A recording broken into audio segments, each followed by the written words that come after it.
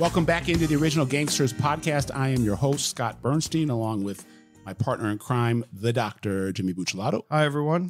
We got Benny behind the glass, and we have a very special guest. Today, we're going to do an episode on the bodies that have been... Don't forget to subscribe. Yeah, sorry. I'll get to that in 1 second.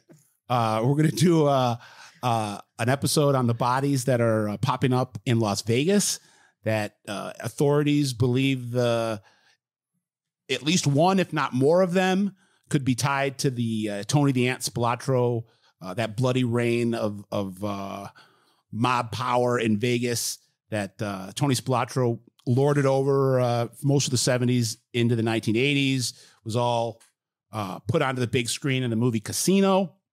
And a lot of that's coming back to light with the background being the fact that there are bodies being found in Las Vegas now that, because of precipitous water levels dipping at Lake Mead, there's been over a half a dozen bodies that have come to the surface over the last year. And my reporting is telling me that one of those bodies is being identified, or is the feds are zeroing in and the state authorities are zeroing in. They believe that they're going to identify one of the bodies as a former Chicago mob associate named Johnny Pappas, who disappeared in 1976. We're going to get into that. We're going to bring on a very special guest. First, I want to tell everybody to please like, subscribe, share Original Gangsters podcast on YouTube. Spread the word, pound the like button, let everyone know. We're growing every day, and we're going to keep on bringing you great content, and hopefully I keep on teasing this, more content. I think we want to get to a point where we're giving out 3 pieces of content a week at least, and then go from that point. So let's bring in our guest, veteran crime reporter. And we talk about all the OGs on the podcast, whether we're talking about OG gangsters, OG law enforcement. But from being a reporter myself, I always tip my cap and give a nod to the OG crime reporters. Larry Henry, thank you for joining us. Old-time Las Vegas crime reporter, political reporter. Worked at the Las Vegas Sun, worked in his home state of Arkansas. Today he works for Casino.com and the Mob Museum, where he writes for Casino.com weekly. The Mob Museum, he's got a column that comes out every month. And Larry, thanks for joining us. Thanks, Scott, for having me. Let me say before we start, I'm a subscriber, and I agree. Please subscribe not only to the YouTube channel and the podcast, but also to the website. Nobody has better sources in what's going on with the mob and the underworld and Scott. So thanks for having me. It's great to be here. Thanks, Larry. Yeah, www.gangsterreport.com. Check it out. Shout out to Ben behind the glass, who's taken us to a whole other level with both the podcast and the website. So we couldn't do it without our MVP, Benny. So Larry, let's, Jimmy and I were talking off air. The last episode we did on this was about a year ago. There's been developments. So let's kind of unpack it, what exactly happened first. So for people that might not know, and then kind of dive into what's going on right now. So I teased it that one of these bodies that's come to the surface, investigators are now of the opinion that this one body, which was known as the body in the barrel, was the first body to surface first week of May 2022, or last couple days of April, first couple days of May 2022. A rusted barrel with a body with 2 bullet holes in the back of the head comes to the surface, and immediately people start thinking about Tony Spilotro and his reign on top of Las Vegas underworld from 1971 till 1986. Probably 3 dozen gangland homicides tied to that era, if not more. This happened in 1976. Johnny Pappas disappeared. Larry, what were the first thoughts that came to your head when the body in the barrel was the first one to pop up, and then another 5 or 6 popped up throughout the rest of 2022. What were you thinking when you heard about this news? Same thing as everybody else. When I first saw it, Scott, I thought mob. I wrote some stories for gambling.com, where I am now, and began to dig into it like a lot of other people did, and still am fascinated by it. As you say, last May, a year ago, some recreational users of the lake, because of the drought in southern Nevada, that's the water resource for 30 miles from Las Vegas. That's the water resource for the city and the whole area. Now, the city is downtown Las Vegas is the city, but the Strip is really outside of city limits. But everybody, including me, refers to that whole area as Las Vegas, except when you get into Henderson and places like that. But that lake began to recede because of the drought, severely recede. And as that happened, the first thing that popped up, as you said, Scott, the first week of May, a barrel, corroded 55-gallon drum. You think back to the Johnny Rosellis who were found in Miami in a drum. And so you're thinking mob. So barrels taken back, examined, turns out to be somebody who, based on the clothes, a watch, some clothes, some Kmart clothing, was the time frame attached to it was late 70s to early 80s. And the person had been shot to death. So, of course, everybody's thinking mob. Now, the image and the stereotype over time was mob takes people out in the desert. Las Vegas had always been sort of a zone where a lot, as you know better than anybody, Scott, a lot of different families operated in Las Vegas throughout the years when the mob controlled casinos on the Strip, especially, and downtown.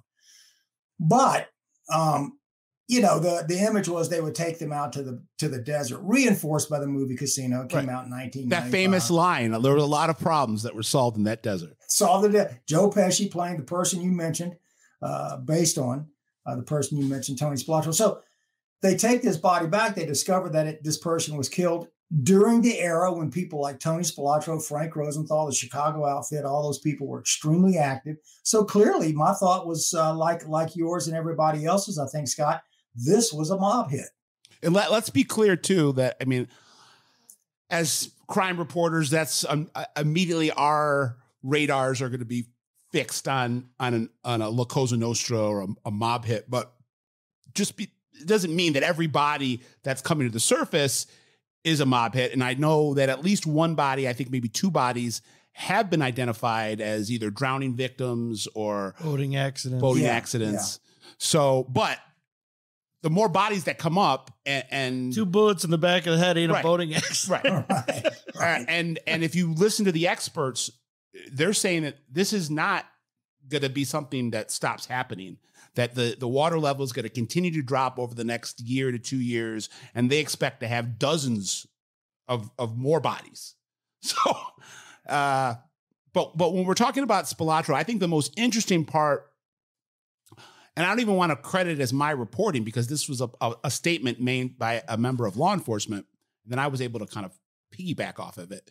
But in addition to what I've heard in the last couple of months, that law enforcement in Vegas is zeroing in on IDing that body as Johnny Pappas, there was a comment made to the press somewhat recently that law enforcement believes that if it is Johnny Pappas, that they could potentially bring a case, which tells you that there are people still alive that they are tying to that murder. And the name that I've come across is Paulie the Indian Shiro, who was recently released from prison after doing about 22 years on another murder, which actually happened out on the West Coast, even though Paulie was a Chicago outfit soldier that worked for Tony Spilotro, was very close friends with Tony Spilotro. And when Spilotro got sent out to Las Vegas in 1971 and was told to put together a West Coast outfit crew, he got Paulie Shiro from Chicago, put him in Phoenix, and that became his boots on the ground in Arizona. But whenever Spilotro needed wet work done, and there was quite a bit of murder and bloodshed, especially in those first handful of years that he was coming in and establishing his dominance, he would call Pauly Shero to Vegas to help him with that work, according to sources, according to court filings and FBI documents I've seen, and sometimes dispatch him to California. But I was told by someone that knows Shero and that knew Pappas that Pauly Shero was in Las Vegas in August of 1976 when Johnny Pappas disappeared, as well as Jay Vandermark disappeared. They both disappeared in the same 2 to 3 week time period. And it was in the wake of the first federal raid of casino count rooms, which would eventually flourish into the Operation Strawman cases that came in the 1980s. Any thoughts? Yeah. Vandermark was the slot manager at the Stardust, which was the property that Frank Lefty Rosenthal illegally managed for Midwestern mobsters and disappeared. He's suspected of skimming off the skim and also potentially turning and becoming a government informant. Now, the same with Johnny Pappas. Johnny Pappas, as you noted, Scott, Chicago outfit associate, tied in with Alan Glick. Alan Glick was the San Diego businessman, young guy, Vietnam veteran, comes over to Las Vegas, real estate guy from San Diego, gets Teamsters loans. With those loans come a commitment to be beholden to the mob. And Glick had 4 casinos in the Las Vegas Valley. He had the Hacienda, where Mandalay Bay is now. He had the Marina, which has become a part of the MGM Grand out by the airport. He had the Stardust, which has been demolished and now is where Resorts World Las Vegas is. And he had the Fremont downtown. The Fremont's still there, by the way. FanDuel, the sports betting company, just opened a sports book in the in the Fremont. So he also had, Argent Corp was the name of his company, funded by Teamsters loans. He also had Echo Bay Resort. Echo Bay Resort was a property, as you know, Scott, out on Lake Mead. About 50 miles. The lake's about 30 miles. The resort was somewhat farther out, but it was a popular place. There were 50 some odd, built in the early 60s, 50 some odd rooms. It had 300 boat spaces. This was when the resort was on the lake, basically. And so it was a really popular place. Allegedly, Anne Margaret hung out there when they were shooting Viva Las Vegas. And it was a popular place for celebrities, casino managers. They would get away out to the Echo Bay Resort. And so that was managed by this guy named Johnny Pappas. Now, Pappas went missing, as you noted. Vandermark, I think, went missing. I think, Scott, correct me if I'm wrong, I think around May of 76. No, I think later. I could be wrong, but I'm pretty sure that the raid on the Stardust count room was in May or June. Okay. And then Vandermark disappeared on like August 1st or 2nd. And Johnny Pappas disappeared on August 18th, 1976. Yeah. He was supposed to meet with a couple of guys who wanted to buy one of the boats that he used out at Echo Bay, which he managed for Blick. Right. Shows up at the restaurant, apparently showed up on the strip. I think it was called JoJo's. JoJo's, yeah. And then that's it. They find his car. It's Circus, by the way, still on the strip, still in business. Not mobbed up anymore, but it was a mobbed up resort. And that's where Tony Spilotro, when he got to Vegas, his first, shop that he opened up was in Circus. Gift shop in Circus, yeah. Before he went over and opened the Gold Rush near there, the jewelry shop, which was his, front for stolen property. Now, they find his car, Pappas. They find his car in the Circus parking lot. Keys are still in there. So clearly, foul play was involved. That was about it. That was about all anybody heard about Pappas for a long time. Years later, Ned Day, a muckraking reporter in Las Vegas, who had some experience himself with the underworld in Milwaukee before moving to Las Vegas in his early 30s and became a crusading, mob-busting reporter in Las Vegas. Ned Day revealed that Pappas, right before he disappeared, as you note, August 18th, 1976, cars found in the Circus parking lot. He apparently wanted to meet with Glick. The last person who saw him alive said Pappas wanted to meet with Alan Glick. Glick was too busy. He was nervous, Pappas was. He wanted to meet with Glick. He was an aide to Glick, really. But Glick didn't have time to meet. To meet with Pappas. He was going from meeting to meeting at the hotel and all this other stuff. So Pappas ultimately went away. So there's some suspicion about, why was Pappas so easy or eager to meet with Glick? What was going on with these two guys who said they wanted to buy the boat that Pappas used? And that's where it sort of went away, Scott, for a while until the body shows up in the lake. And that revived the whole discussion last year. Yep. That revived the whole discussion about, okay, was it Vandermark? Was it Pappas? It was a guy, a male in the barrel with the bullet holes. With the bullet shots, wearing Kmart clothes.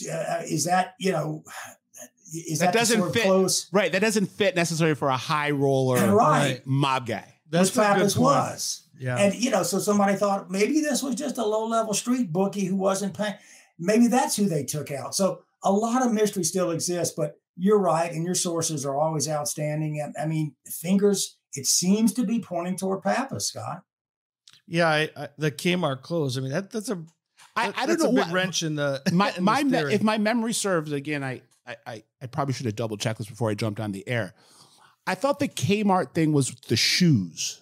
It may have been the shoes. Oh, shoes, clothes, something. I'm not saying that a mobster would buy Kmart shoes, but it wasn't head to toe. But I don't think it was like head to toe dressed in J.C. Penney or Kmart. Yeah. Right.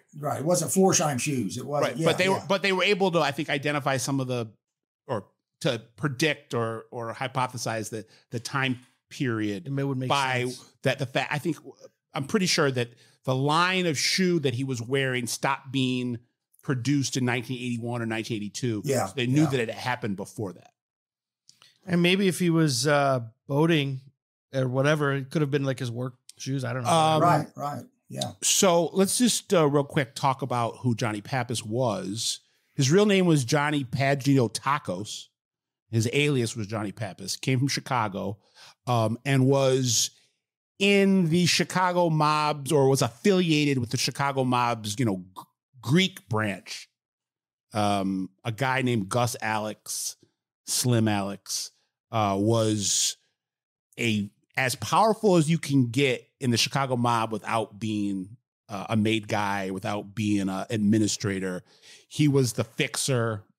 He was the grease the palm of the politicians and the police guy. He ran what's known as the Loop in Chicago. And if you've ever been to Chicago or you lived in Chicago like myself, the Loop, downtown Chicago is kind of split in two between the river. When you cross the bridge, you're into the Loop, and that's where most of the business district is. But then when you go north on the bridge and you go into the Miracle Mile and Rush Street, that's where all the dining and entertainment and shopping is. But if you go to the Loop, that's where all the office buildings are. And that's where the state of Illinois building is. It's where the federal court is. And that was where Gus Alex would, that's where his presence was most felt. How far does he go back? Did he go back to Capone or not that far? He went back, I think, right around Capone. He had taken the place of Murray the Camel Humphreys, who was Capone's, and Jacob Greasy Thumb Guzik, who had been Capone's payoff guys. Yeah. And Gussie Alex kind of took over that job from them and was wielding power all the way through the 1980s. He got busted in, I think, 89 or 90, got locked up and died in prison. But Pappas was sent to Las Vegas, I believe in 1967, by Gus Alex. And there was about a 7-year period there before he ended up at the Echo Bay. He was named CEO or whatever the actual title was, but the guy that was running Echo Bay, he got that job in 74. But for about 7-8 years before that, he was bouncing around to different casinos. I think he worked at the Stardust for a while. But he was also, and this is I want to throw it to Larry and get his take on this. He was also heavily involved in politics, and it was some type of chairman of a branch of the Democratic Party there. So he wasn't just a knuckle dragging gangster that was working for Tony Spilotto. I mean, this guy was a little bit more of a Renaissance man in terms of what he was doing in Las Vegas. Yeah, he was smart. As you say, he did some time, I think, as a greeter at the Castleways, now with a Mirage, soon to be the Hard Rock.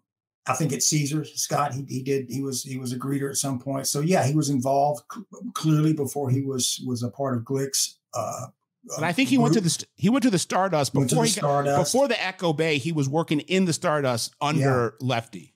Yeah, and became Glick's guy. So before all that, you're absolutely right. In the early days, Michael Callahan, and I worked for Michael Callahan at the Las Vegas Sun. He was the executive editor at the Sun when I was at the Sun. Mike was a legend in Nevada. Mike was a populist governor. Going back to the Korean War, Mike was a hero. He lost part of his leg in battle, kept fighting after losing part of his leg, came home, went to the University of Idaho, got an education, moved down to Nevada. Mentored, by the way, he was a school teacher, mentored Harry Reid, as you guys know, became an extremely powerful U.S. Senator from Nevada, dead now. And the airport in Las Vegas has been renamed for Harry Reid. So that's a part of Mike's background. Then he became a public official. He ran for lieutenant governor. That's where, Scott, that's where Pappas got involved. He was heavily involved in the Democratic Party in Clark County, which, as you guys know, Las Vegas is in Clark County.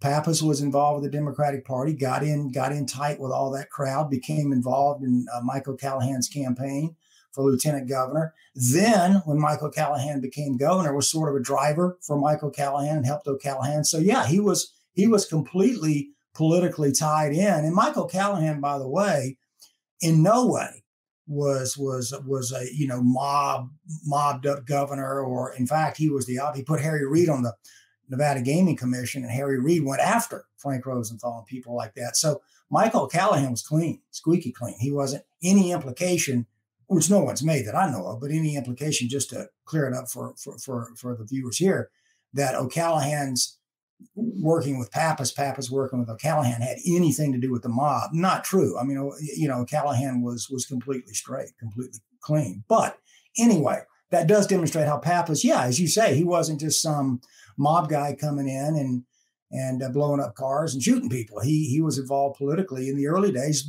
and then moved into the heavy involvement in casinos. I mean, I think it's pertinent to put the Pappas disappearance and the Vandermark disappearance together, because they both happened in the same couple weeks in 76. And Vandermark fits that same, I mean, not to say that Vandermark was involved in politics. He wasn't. But Vandermark and Pappas were not your traditional tough guy gangsters. They were movers and shakers. They were, spokes on the wheel that were a little bit more polished, a little bit more refined, and help the wheel turn. So you need guys like that. Right. You need guys like that. Right. So the muscle guys can do what they do to keep everyone in line. But the straw that stirs the drink are guys like that. Yeah. And I think along those same lines, they might not be able to give the government information on who was killed and where a body was buried, but they definitely can give the government information on where the money is going and how the money is flowing vertically, shell companies, where money's being hidden. And in both the cases of Vandermark and Pappas, there were worries, there were rumors that in the fallout from that first raid, that they were either talking already or were going to talk. And then I want to throw one thing at Larry, or throw another thing at Larry here. Vandermark, Pappas is not a character in the movie Casino, but Vandermark is. I don't know if it was John Nance or Jack Nance, who is the guy who is always going to the Italian mob bosses in the back of that grocery store, and he's trying to explain, we've joked about this before about you're saying the guys that we're paying to steal are stealing from us. Yeah. And then Nance says, it's called leakage. Yeah. And then the guy says, leakage of my balls. I want my money. Yeah. That John Nance character was based on Jay Vandermark. And in the movie, they tell you that Nance is killed because they were that the outfit was worried that Nance was going to flip because Nance's son was a junkie. Right. Yeah. Yeah. Well, that was true with Vandermark. Vandermark's son, Jeffrey, was a outfit associate drug addict that the outfit was worried about. And he ended up dead within a year of his dad disappearing. So, and then in the movie, it's the scene where they shoot the guy in the swimming pool. Right. That's supposed to be who Jay Vandermark was. He was in charge of the count rooms. Do they think he was skimming too? Did the outfit suspect? I think that because that might get you killed faster than snitching. I think there was a lot of they think you're stealing from questions about that, and just whether or not someone like Jay Vandermark or even someone like Pappas could stand up to a big squeeze.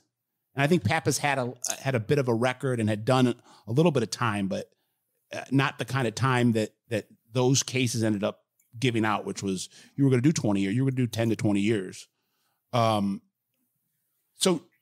Larry, did you know anything about the Vandermark family? And you hit it perfectly, and you made me think of now. By the way, the threats that were happening, and you hit on it, Scott. Pappas's wife later said that there was an episode where someone tried to run Pappas off the road. Yeah, like 2 weeks before he disappeared. Yeah, which would have been around the time Vandermark disappeared. Right. Someone drove Pappas off the road when he was coming from Echo Bay back home to Las Vegas. Well, and that demonstrates what that period was like with Vandermark, with Pappas. It's really hard, and you know this, and you guys know this, to frame now for people who are familiar with the current Las Vegas, the way it was back then. And you hit on it with people who were respected then. It turned out to be that they had some underworld connections. You had the Mo Dailises. You had Carl Thomas was seen as one of the most respected people in Las Vegas. Worked at the Stardust, worked at the Tropicana, and later was convicted of skimming. So a lot of these people who were seen as stand-up community people got in trouble. And Alan Glick, and now he didn't. He later, he died not too long ago. But Glick, we found out later on that Glick was an informant, right? Yeah, was an informant. Lefty Rosenthal was an informant, right? Frank Rosenthal.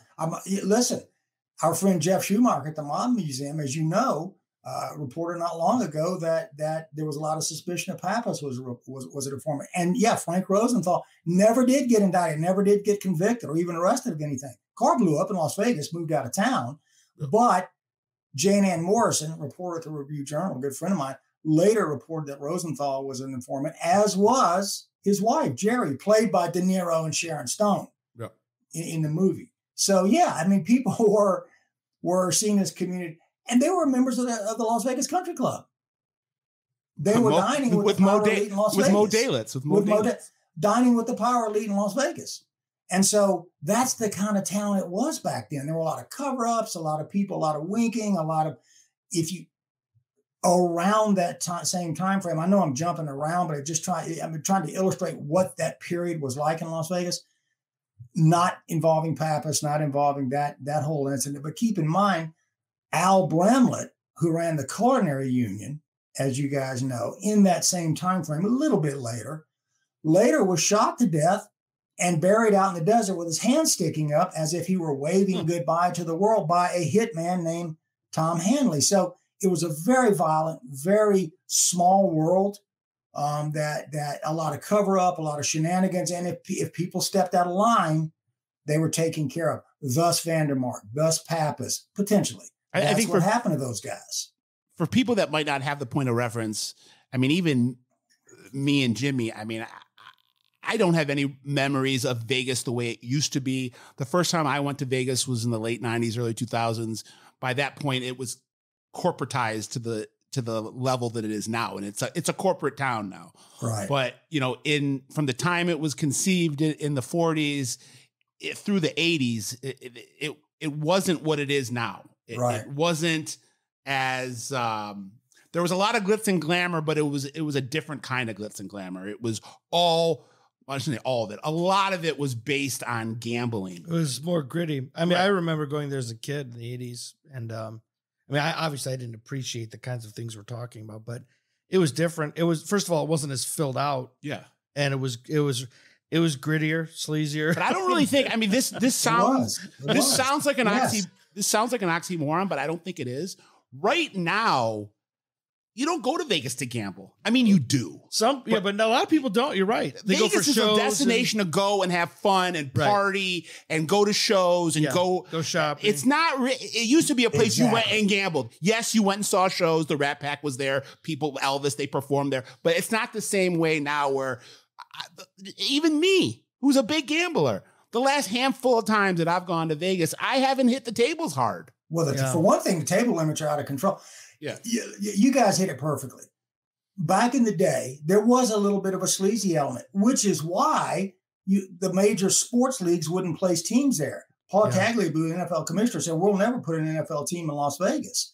It was, you had nudes on the ice. NBA just came out like this week saying it's not a matter of if, it's a matter of when we're going to be in Vegas. Yeah. So, you had nudes on ice. Circus, still there. Upstairs where the arcade games are, skee ball and all that, throw the, shoot the water balloon in the clown's mouth. There was a device where you could drop money in a slot. The slot would go down. There would be nude dancers. And this was in Circus.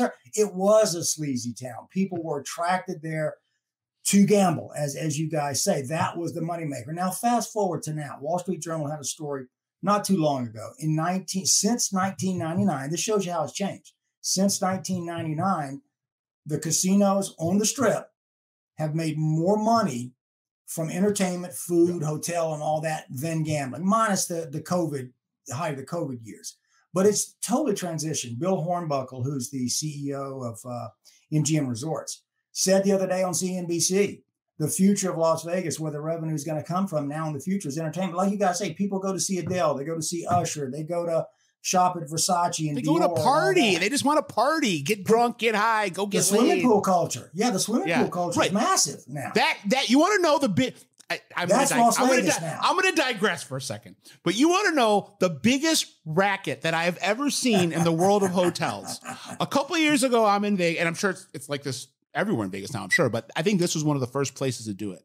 And I was at the Cosmopolitan when it first opened, and that at that point it was before COVID. It was the kind of the hottest new hotel, and they called the pool a day club that you had to pay like $500 to go to the pool at your hotel.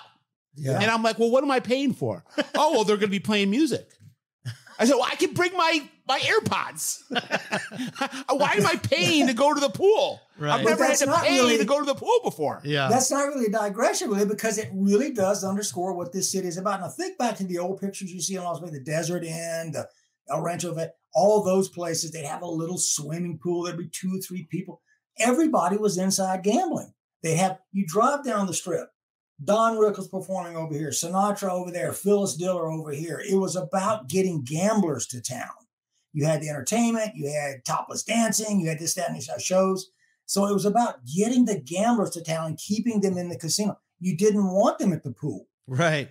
You wanted them at the tables. Now that's changed, guys. Now they come for. You wouldn't have imagined a Versace shop in Las Vegas back in the 60s and 70s. But now part of it is Las Vegas is, I know we'll get back on topic, but it does reflect the change in the city from the Pappas, the Barrel and the Lake days to now. Las Vegas now is a convention city. That's what drives. Elon Musk is building an underground.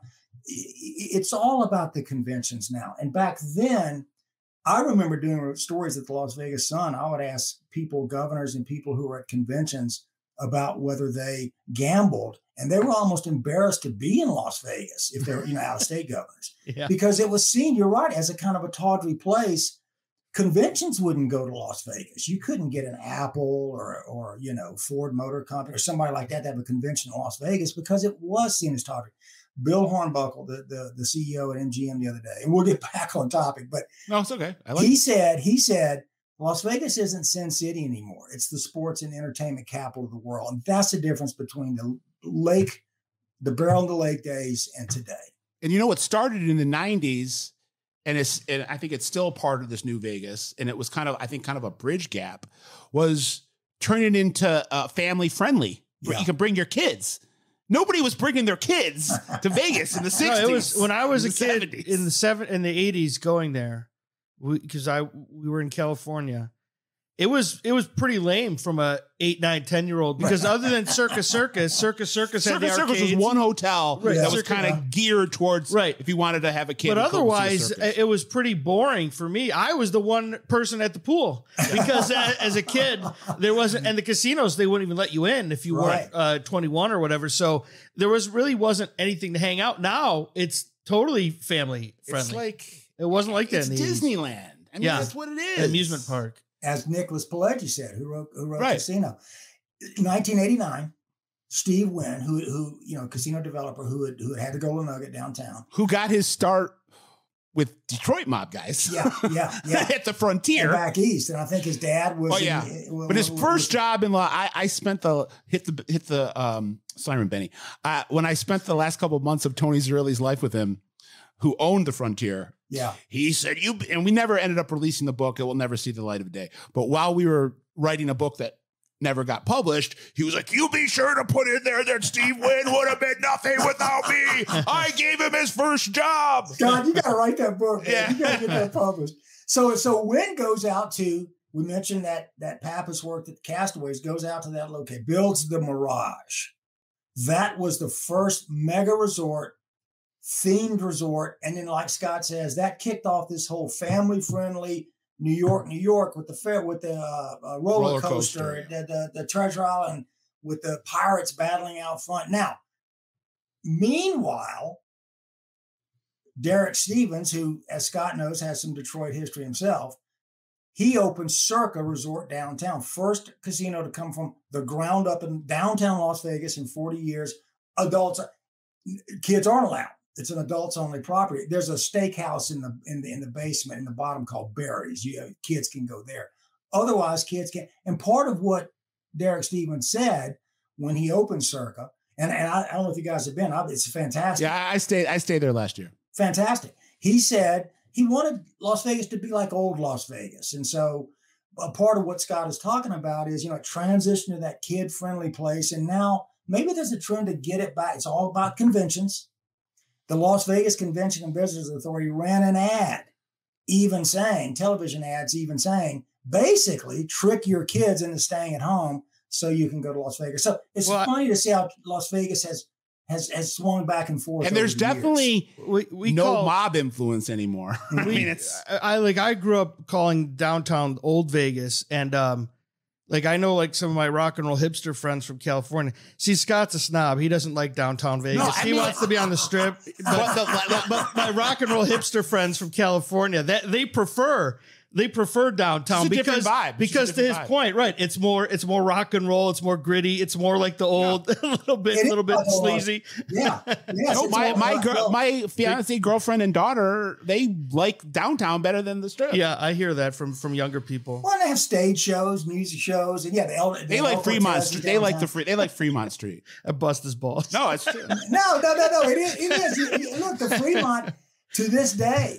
And we mentioned it a second ago, the Fremont is still in business in downtown. That's one of the Argent Corp Allen Glick casinos. It took me 10 years. It took me 15 years of going to Vegas before I even saw downtown. Yeah. I never went downtown until... I remember it as a kid, the Golden Nugget. And the Cowboy. Yeah. I remember it as a kid. Was it Vic? Yeah. Vic Vegas Vic. Yeah. Vegas Vic. Yeah. Well, I think this is good. We set the scene of what Vegas was, what Vegas is. Yeah, it's fun. So... just, for people to understand, there is no mob influence now, really. I mean, if there is, it's incredibly small and barely. I don't even want to give that notion a lifeline. There's nothing there. There might be guys that have affiliations that are in Vegas doing things, but there's no mob influence. No, I think there's still guys that have juice loans and maybe selling coke or something, but they don't influence the politics and industry. But the entire town was basically controlled by organized crime from the 40s to the 80s. And Chicago specifically had representatives that would be fronting their interests on the West Coast. Johnny Rosselli, as you mentioned before, a handsome Johnny Rosselli was kind of the first one. Capone sent him out there. And then a guy named Marshall Cafano, who they called Johnny Shoes, he went out there in a, I don't know, this is probably an oxymoron too, or just, Marshall Cafano was, I guess, demoted or taken out of Las Vegas by the Chicago bosses because he was being, quote unquote, too loud, and replaced with Tony Spilotro in 1971. And it's like, oh, you thought that was loud? Yeah. You thought Marshall Cafano was being a cowboy and being outlandish with his behavior and puffing his chest out too much? Well, you haven't seen anything yet. Spilotro hits the scene in 71. Rosenthal had already been out there for a couple years. And, he's a bull in a china shop. He gets there, and I think within the first 3 years, there's more murders in that city than there had been combined the previous 30. And again, I'm repeating stuff that if you've seen the movie, I mean, there had been no real street level crime in Las Vegas until Spilotro got into town, and then he starts lining everybody up, and it bled out of the boardrooms onto the street. Bodies are dropping. People are getting physically assaulted. Yeah, up until that point, the mob's main interest was the skim. Yeah, and Tony's the one who's like, we could, extort, sell dope, armed robbery. Well, and Tony, you were there to look after the skim, crime. But you weren't taking that much of the skim. The bulk of the skim was going back to the Midwest and getting whacked up amongst all the Midwest bosses. Tony Spilotro's job, ostensibly, was just there to make sure it ran smoothly, but any piece of it he was taking was small, which is why he said, well, why can't, I'm out here, it's wide open. Right. Why not come and take a big piece of the street or take the whole thing? Yeah. Well, as you guys know, he had the hole in the wall game. Frank. Right. So that's right. Right. That's a good segue. So he gets here in 71, and then he starts importing guys from Chicago to become his inner circle, his crew. They became known as the Hole in the Wall Gang. These were all guys, or 90% of these guys came from Spilotro's old stomping grounds, came from the Grand Avenue crew, came from Cicero. And one of those guys is Paulie, the Indian Shiro, who we're going to get back to in a second. But go ahead, Larry. Yeah. And that's one way that he took over the street rackets. They would literally knock a hole in the wall of buildings and homes and things like that, come out with stolen goods. And that's why they were called the Hole in the Wall Game. He controlled the street rackets. The violence level picked up. So that's the scene that we go into in the mid 70s, when all these years later, a corroded barrel surfaces at the lake, and everybody. And the funny thing about it is, the Mob Museum does a magnificent job of laying out what the city's history is. But a lot of new people, it really woke a lot of new people up, and people who knew the history. But a lot of people are like, what? What's going on? What is this with the mob killing people, putting them in barrels? And so it brought all that back. I did an interview for the Mob Museum this month with Chuck Gowdy of television station. I think that's might be where I'm. Yes, that was a great piece. That's kind of my jumping off point here. Sorry to interrupt. Yeah, no. Go ahead, jump. But Chuck, with the ABC affiliate up in Chicago, great guy, as you guys know. He's been one of the top mob reporters in the country for years. And Chuck was talking about that. He even came out to Las Vegas when the body surfaced, and has great sources, and we're trying to sort it out. And I think kind of ended up where you are, Scott. So, he's everybody's looking into this. It kind of brought it all back to the forefront when this body surfaced, and that's why here we are a year later. Now, let me say, and I don't mean to cut off, and hog all the time. But one of the things that you're our guest, hog as much as you want. No. I think one of the things that may be significant, and I think this may turn the stone a little bit. Think back to, and you mentioned it, Scott, some of the other bodies that have been found, boating accidents, drownings, that kind of DNA revealed. Now, according to 2020 story on ABC several weeks ago, one of the things that may reveal, a niece of Pappas's, who's been convinced that it's Pappas, is still involved in this. So, according to the story, they're really close, investigators are, to revealing something about this case, presumably from the DNA on this person who was in the barrel. Can I ask you guys about and maybe you're not qualified, but you guys are crime reporters. Maybe you have some insight. I mean, what kind of forensic evidence are you guys hopeful that can be taken from a body that's been in a barrel underneath the lake for 40 something years? I mean, you just mentioned DNA. I mean, are you guys, I mean, I know you're not forensic scientists, but I would guess that the goal or the ultimate endpoint where these authorities want to get to, if they're going to charge anybody. And I was surprised to see that comment made by, I don't know who exactly made it, but saying something along the lines of, anybody that was involved in this is like shuddering right now with the knowledge that we're about to find out who it is and we're going to come get you. It's kind of along the lines of what this member of law enforcement said. I think their end game is to try to find the DNA that they can match on Pappas and find other DNA, I guess, whether it be in the barrel, on the barrel, on the clothes that they found, and then match it if they were going to try to go arrest Paulie the Indian Shiro. And I want to be very clear, I don't know that Paul the Indian Shiro is somebody that the law enforcement has on. I don't know for sure. My sources are telling me yes, but I don't have this. I'm not saying, let me be clear. I'm not saying that if they identify Johnny Pappas, they're immediately going to go arrest Paulie Shiro.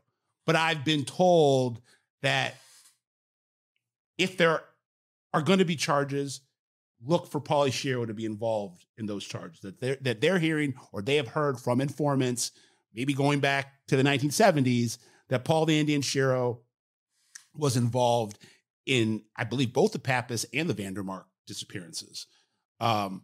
So if you can match DNA from somewhere in that crime scene to zero, and you get Shiro, you get a court order to get Shiro swab his tongue. Or I was even saying just testimonials. If you're saying that there may be people that are still around, if they can get them to snitch or confess or something, then you wouldn't even need their DNA necessarily. Just identify. I think yes, I agree, but I think that they would do everything in their power to get some DNA match that's not, if they identify it as Pappas, try to get in within that barrel, find another DNA imprint sample and then tie it to whoever it is. And Shiro's name is the one that has popped up to me. I don't think there aren't a lot of those hole in the wall gang guys that are still alive. Frank Collada is passed a couple years ago. Wayne Matecki apparently is out there somewhere. Larry Newman's gone. Sorry to cut you off, Scott. No, it's okay. Yeah. These are guys that would have been involved in murders. So Paulie Shiro is like 85 years old, he's in his 80s. These are guys that are at the end of their lives. It is. Yeah. It's a group of people that are aging and aren't many of them left. Now, as you know, Oscar Goodman, former mayor of Las Vegas, mob lawyer, he insists that every time somebody turns up in the trunk of a car or in a barrel or in a hole in the desert or whatever, everybody says it's Tony Spilatro, but I mean, he likes to downplay it. Yeah, it's in his interest. Yeah. He represented Spilatro. Yeah. In fact, there is a statue, the mayor's steakhouse downtown at the plaza. There's a statue with the mayor with him. So you've got both sides out there, but I think, yeah, I think you're right. I think what it may, and there are things we don't know. We don't know where the slug's still in the barrel. Right. We don't know. I guess dental record. We just don't know what they have. The only thing that's become public, unless Scott's seen something that I haven't, were the clothing things, a watch apparently, but who knows what else was in there that we just don't know about. Another slight digression. I'm interested in both your opinions on this. Why don't you think Oscar Goodman, after all these years, I'm not saying you got to get up and vilify your former friend and client, but why can't you just acknowledge that, like, yeah, the guy killed a lot of people, like, and I guess I find it strange that Oscar Goodman, after all these years, still wants to kind of push back on the notion that Tony Spilotro was a wild man going through Vegas killing people. I mean, is that really something that you can dispute? I know that he never got convicted of a murder. If he would have, but that's because he was killed himself. Right. I said if he would have stayed alive, I think he eventually probably would have been. Right. But I just scratch my head when I see Oscar still doing this revisionist history. And all due respect to Oscar, who I have a ton of respect for. People ask us to have him on as a guest, but I don't know him. I've never talked to him. I have enormous respect for Oscar Goodman too. Great attorney, and you know, as he's always said, if people mention more than 20 people Spilotro may have killed, more than then why haven't they been able to pin it on him? Was sort of, I'm paraphrasing, but right. So he's a really outstanding attorney. Outstanding attorney. But my point is, he would assert that the feds. Oh, sorry to cut you off, Scott, but he would assert, again, I don't want to put words in his mouth, but he would assert that prosecutors and investigators and people like that overreach their power, extended beyond what their lawful power is. So, you know, who knows how it ended up if Spilotro had lived. But you're 40 years removed now, 35 plus years removed from it. I just don't know why you can't be a little more honest if you're Goodman. We had Fish on. He did the same thing. I know, you're right. Yeah. And it's wrong. Right. Well, I think he has said, again, I may be wrong whether he said, I think he said that Spilotro never told him he killed anybody. Right. I mean, he was a saint. The guy was a saint. What are you talking about? He's defending him based on what he knows, you know, right. So who knows? And he was Rosenthal's attorney and Jimmy Chagra, a big, I found it in my reporting, and I guess it's apples and oranges, but I can build relationships with some of these guys, and I can like these guys, but I can also sit around on an interview, and I would have no problem saying a guy that I like and a guy that I've gotten close to is a sociopath and is a killer. I just don't know why you can't separate it. And it's just reflective of the way Las Vegas is. You look at people. Frank Rosenthal had a television show. Spilotro, as Scott noted, was active in Las Vegas from 71 deep into the 80s. These people were in town for a long time. They were known criminals. And the power structure in Las Vegas didn't do anything about it.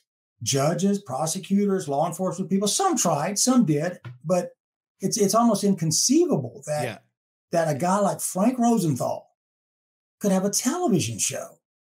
Sinatra was on it, you know, a lot of big shots were on it, and everyone knew who he was. And to your point, as I'm doing the math in my head, it was about 10 years into Spilotro's run that the cases started to pile up. Yeah. And that's a long time. I mean, if it was 5 years, I don't know, but it was 10 years. And then between like 81, 82, and when he got killed in 86, he had like 3 or 4 cases, if not more, that he was facing. And eventually he was going to get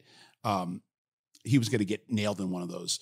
But it took a while, to your point. I mean, it didn't look like the Vegas authorities were either they couldn't or there were other reasons, but nothing was really being done for that first decade. We had, not to digress too much, but we had an episode on Detroit drug kingpins, and we had a prominent attorney who defended a lot of them. And he's a nice guy, but it was an awkward episode because he's like, I don't even know what we're here to talk about because these were good guys, and I don't know what you guys are talking about. They've never been involved in any murders. Right, the drug stuff. I don't know where you guys are getting that from, so I'm not sure what we're here to talk about. I felt like he was litigating it. And I'm like, Steve, these guys have all been dead for 30, 40 years. Right. But it was a similar opposed to what you're talking about. Like he was a good guy as far as I'm concerned. So I don't know what you're talking about. Well, you have to respect good defense attorneys. And one of the things Oscar Goodman has always said, if people in that community, the judicial, law enforcement community, prosecutorial community, if they can abuse their power to try to put somebody like, accused criminal like Buccellato, then what would they do with any of us? That was always his point. They can abuse their power on somebody that society thinks is vile, but they can also do it on us. That was always his sort of take on the whole role of the defense attorney. I think jumping back into summer of 76, what I think is one of the most noteworthy, and we're going to wrap up here in the next 10, 15 minutes. What I think is the most noteworthy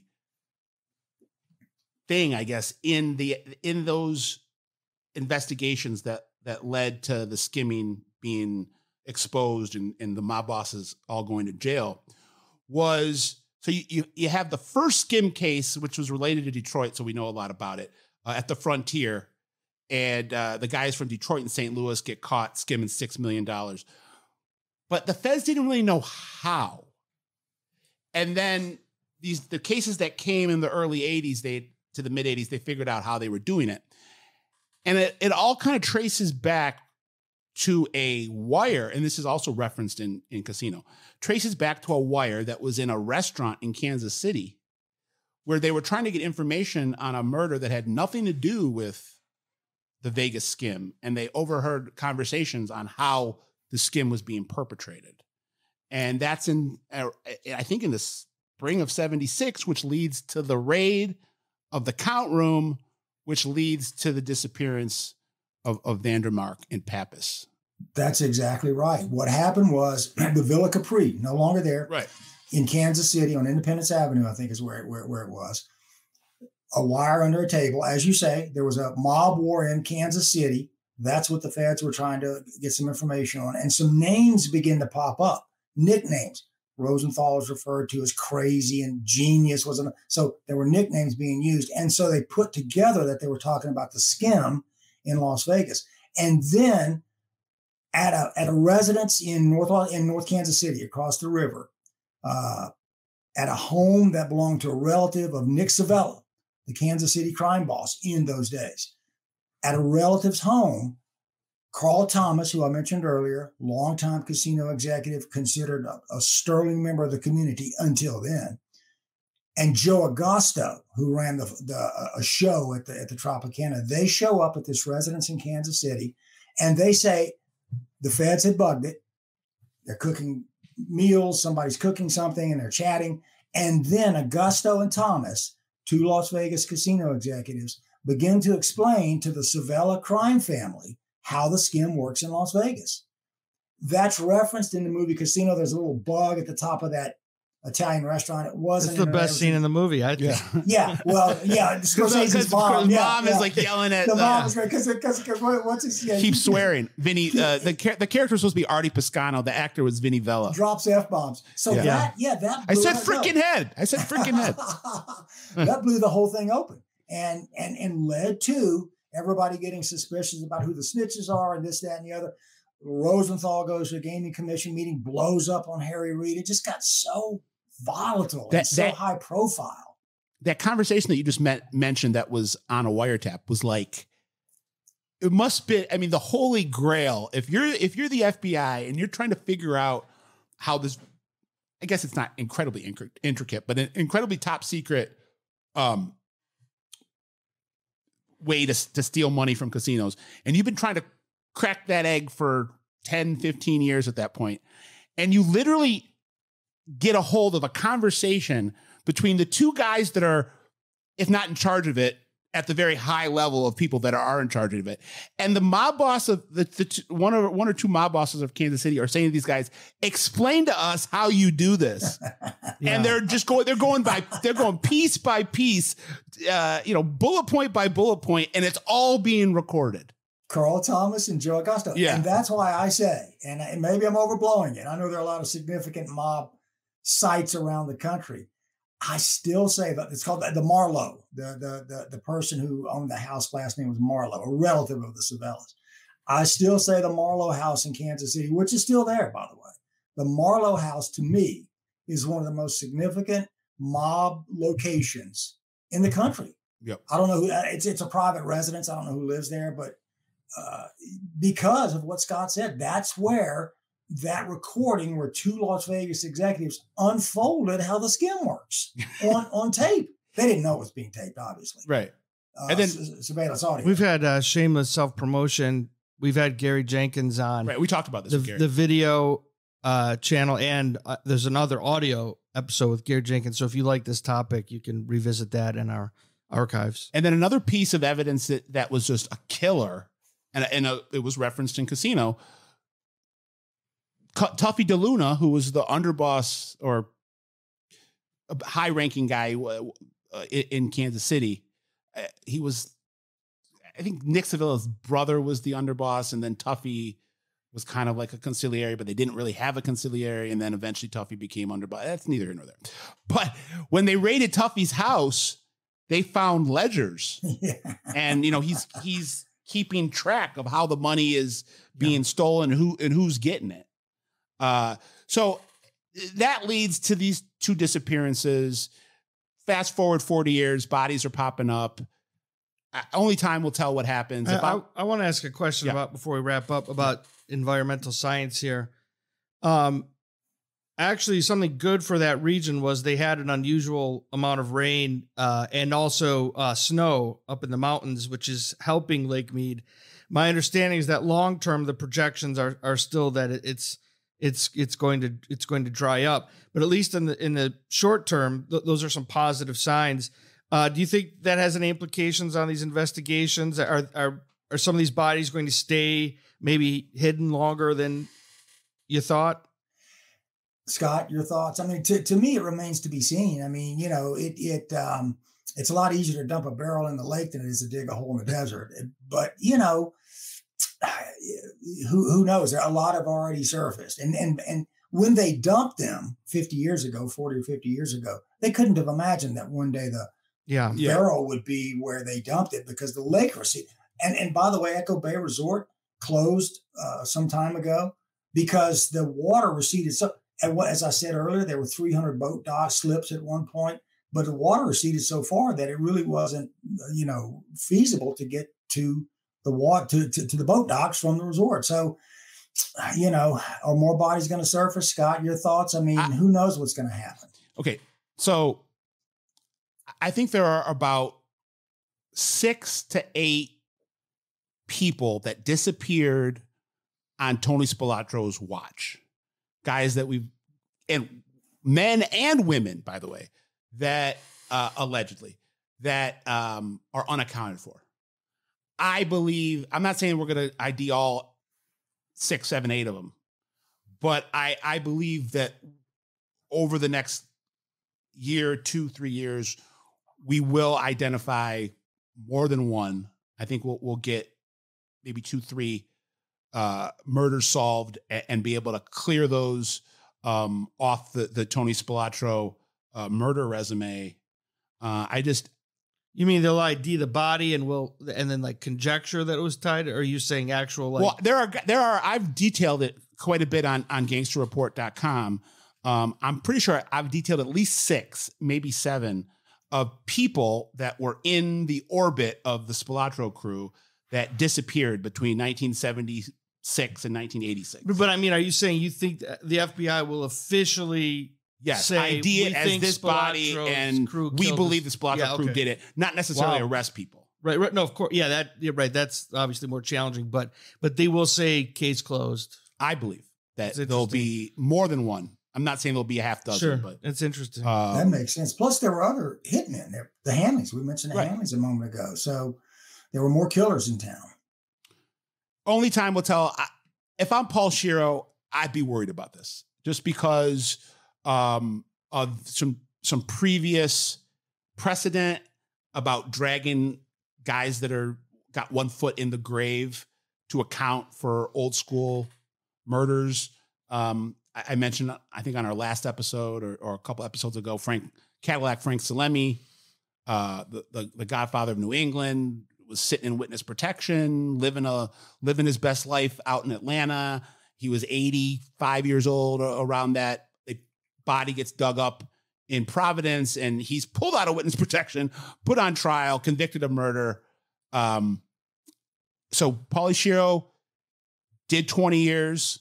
He first went away, I think, in 99-ish on a big burglary ring, high-end burglary ring that he was a part of that was going all around the Midwest, stealing millions of dollars worth of jewelry. And then he was convicted in the famous Family Secrets case, which brought to light the murders of the Buccellato brothers and a lot of stuff that was going on in Las Vegas. I covered that trial. Another shameless self-promotion. Go get the book Family Affair that I wrote about that situation. Great book. And Shero was convicted in that of killing little Malvacci, who was another member of the Buccellato crew who was out in Phoenix underneath Shero, running travel junkets back and forth between Chicago and Las Vegas. He was a maitre d' at a restaurant there, and they believed that Malvacci was cooperating or was going to cooperate. Shero killed or was part of the hit team that killed Vacci. The Buccellatos were killed like the week after that in June of '86. But I just, if I'm Paul Shero, I'm thinking that there's a better than good chance that if they do ID this body as Johnny Pappas, that Paul Shero will eventually be, if not charged, he'll be implicated. And I think we're getting close. So, Larry, thank you so much. Anything you want to plug? No, but let me just say, to mention that, and I forgot to mention it is not shameless self-promotion to promote Gary Jenkins. The show you guys did with him was fantastic.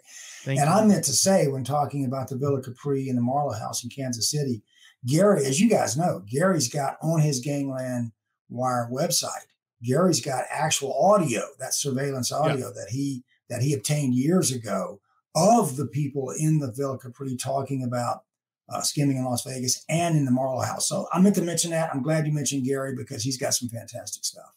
Yeah, Larry, this was great. I'm embarrassed that it took us 3 years to get Larry on this pod. Larry, you're gonna be a recurring guest. I'm calling it right now. Yeah, thank you. Please, we would love to have you back in the near future, and we could chop up so much of your career, so much of. We were talking off camera about Jeff Girdman. Who the great reporter in Las Vegas who was tragically murdered by a subject of his investigation who was running for political office, felt like Jeff was going to expose him, and he killed him.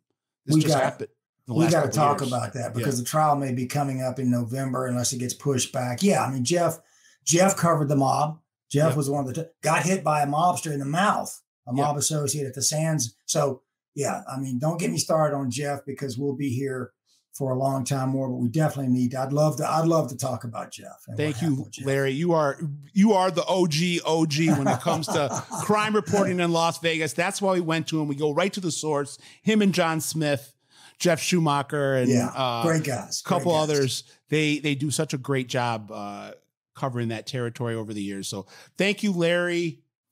For Jimmy, for Ben behind the glass. We went a little long this time, but we love it. We'll see you next week. Scott Burnstein, OG Podcast, out.